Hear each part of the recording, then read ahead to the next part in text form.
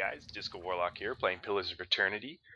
For those of you who struggle with the Drake, like myself, I wanted to know there's got to be an easier way to fight this than straight up in the open. So I discovered that if I line my characters in this way, I'm using a Paladin, Fighter, Druid, Priest, Chanter, and Wizard.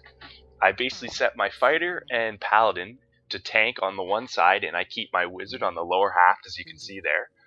I gave my Chanter a bow just for the sake of getting his chance up to summon skeletons, and I needed him to attack from the back, as you won't have much room to attack from the front. Now, I used my Druid over here to start the fight for me. As you can see, I'm just in that lower room off to the side there. The reasoning behind this is because we can funnel the minions that are with the Drake all together and AoE them down using your wizard's level 1 Wave of Flame, or whatever it's called, ability. And as you can see here, I start to move my fighter into position along with my paladin. Now that they're in position, they will be able to hold the front line, I guess you could say. And with your wizard off to the side, the cone doesn't hit them, which is great because normally it's an AoE ability and it will even damage your own guys. So it's pretty hard to use out in the open, or you're going to have to kite your wizard away from the group kind of thing. But in this position, you get to AoE all those little minions that are with the Drake while keeping your own guys safe. It is important to take a look at how much health your guys have, because you don't want your front line to break and have the plan ruined. So as you can see, I keep them carrying on. Just keep using that ability there. And if your mage is level 5 and you've unlocked the level 3 abilities, use the Ball of Flame, I believe it's called,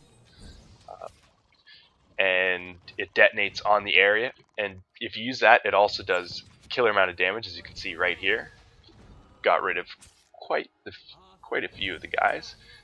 And as I keep AoEing down, you can see my fighter got in the way a little bit. I damaged him with my Cone of Fire, and now I'm starting to go, oh crap.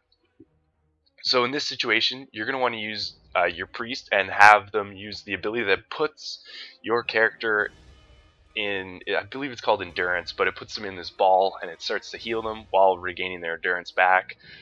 It also acts like a pylon and blocks the minions out as well, which is still good because your front line technically never really goes down. You still have to watch out for if you're using the flame ability still. I personally kept it away. I didn't know if it would kill my guy or not. So as you can see, I just kite. I open the area up. I've got skeletons on the Drake now. There's one ad left, and the fight just continues to get simpler at this point.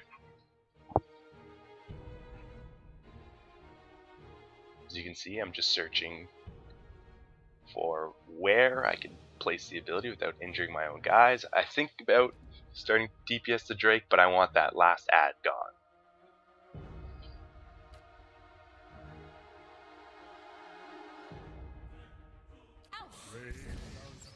Boom, he's dead.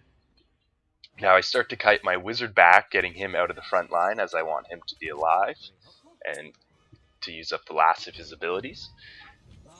Now with the fighter regaining his endurance, he'll be at full strength soon. I'm starting to realize it's time to get my front line back up in there, and let's encircle and kill this Drake. But at the same time, you don't want to let him through that door, because if he breathes his fire, it can pretty much cause a wipe, as it happened to me twice before that. But here we are. Druids are great for this part. Once you transform them into cat form, which is the one I chose, they do a lot of DPS, and this is perfect. Unfortunately, the movement of my Chanter to try to heal my fighter, which will be coming up soon, kind of messes things up a little bit.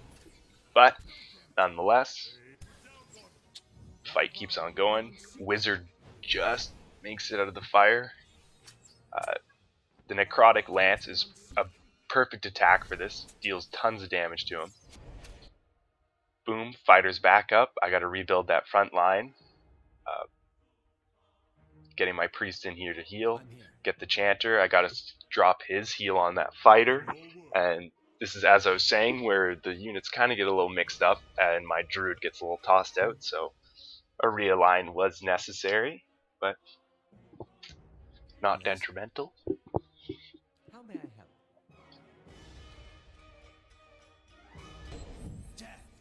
Boom, as the combat starts again. As you can see, transformed into cat form, but got blocked out by my chanter. Yeah. A good thing to remember is to always use your chanter stacks. I always seem to forget about his, or kind of put him in the back because I gave him the bow. If you summon a lot more skeletons, or use his enemy, his shout that reduces the reduction of the enemies, that helps a ton too in the AoEing aspect, because it makes all those minions basically useless with their damage reduction. So you can also play around with the setup and, you know, maybe try the chanter, getting him in there close. Maybe the chanter's your main character and not a paladin. The build doesn't matter too much, just as long as you have that main fighter tank to hold the line for you, and a priest for healing, and the wizard for the AoE. So as you can see here, I get my druid in there, he starts to damage them. The wizard still casting his abilities, getting rid of his last couple AoEs there. I've got my priest keeping the heals up for the group, drop my fighter back into an orb again.